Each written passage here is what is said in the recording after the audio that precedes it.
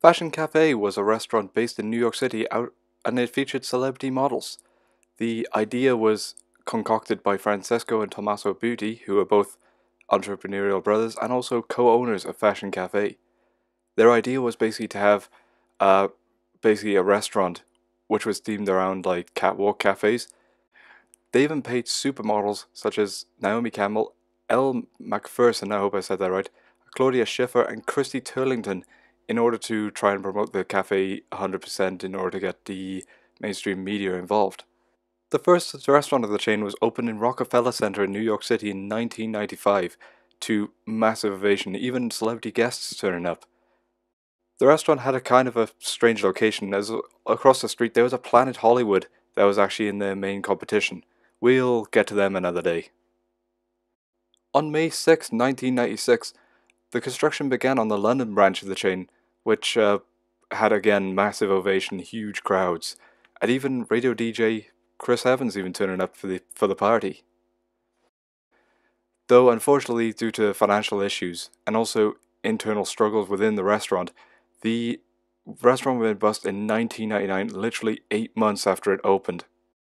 New York and London were not the only two venues which the restaurant would try and endear in. They also tried for Barcelona, Milan, and even Paris at one point. But due to internal struggles within trying to also get licenses for building, and also the cost of building itself, they were not going to get their money back. In fact, Barcelona, the footage you're seeing right now, is the Barcelona opening, and this is when they broke ground. They would abandon the project literally 10 months later. Despite all the fanfare, despite everything that happened though, they were giving out free merch to the crowd, which probably didn't help their money troubles either. By the way, those lovely leather jackets that the staff are actually wearing, I managed to find one of those on eBay the other week for literally going for 70 quid. I was tempted to bid on it, but realistically I didn't think it was a good investment. Speaking of bad finance, stuff wasn't going very well for not only the London branch was doing absolutely terrible, but also the New York branch was also having issues as well.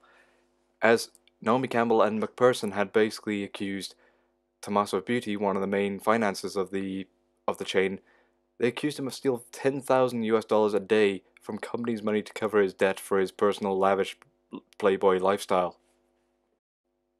It also didn't help that Claudia Schiffer had also pulled out of the business venture, stating that her and Naomi Campbell had pulled up an old feud.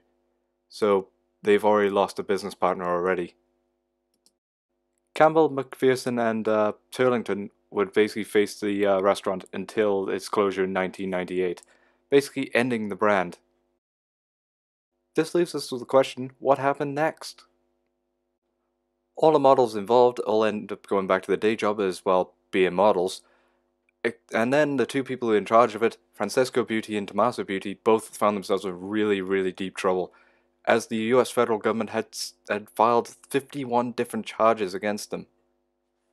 These filed charges that they were accused of are included conspiracy, fraud, money laundering, wire fraud, and also tax evasion. So basically, the $10,000 a day that they stole from the company money, that actually could have been true. Unfortunately though, I cannot find anything on the internet saying that they have actually been found guilty or not of this.